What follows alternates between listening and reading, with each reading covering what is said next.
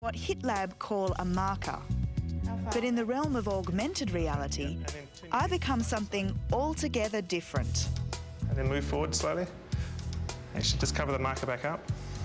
Yeah, there we go. That's right. Now, of course, this isn't entirely new. Hollywood has been mixing graphics and the real world for years in movies. The difference is, what used to take millions of dollars and months of work can now be done with a standard PC in seconds, and the applications are endless. Oh, that rocks! Look at that! That's cool. The technology will change the way we see the world. A city street becomes an instant tour guide. A surgeon could place ultrasounds of organs over a patient's body. But it's children who will be the first to benefit. Jimmy Jones was a giant. He lived in the mountains and slept in a valley for his bed.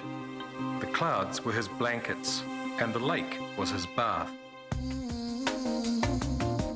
Now this one could put Mum and Dad out of the job of bedtime story reading. It's called an iMagic book, and as you turn each page, a new scene springs to life off the page in 3D. This one tells the tale of a friendly giant.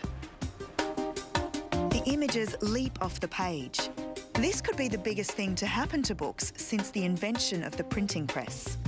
The images I'm seeing through the goggles are triggered by markers on the book. Each time I turn the page, a new scene springs to life. Or perhaps the tailors could sew him some giant woolen ones, suggested another villager. Just as an object appears larger as it moves towards you, so does the virtual image. And you can move around it to view it from any angle. Storytelling will never be the same again.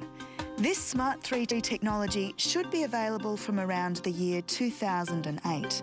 And not just books, whole classrooms are being transformed. Augmented reality will have a huge impact on the way we learn. At the Science Alive Museum in Christchurch, they're already using it in exhibits of the natural world. Thank you. Welcome to the Augmented Reality Volcano Kiosk. This display is a portal into another dimension. It's an interactive teaching tool that lets children play with the natural world. From a normal perspective, here's a child turning pages. But from the child's perspective, it's a whole new world. How long was this volcano active before it erupted? If you think computers have already revolutionised the way children learn, then things are going to get a lot more fun.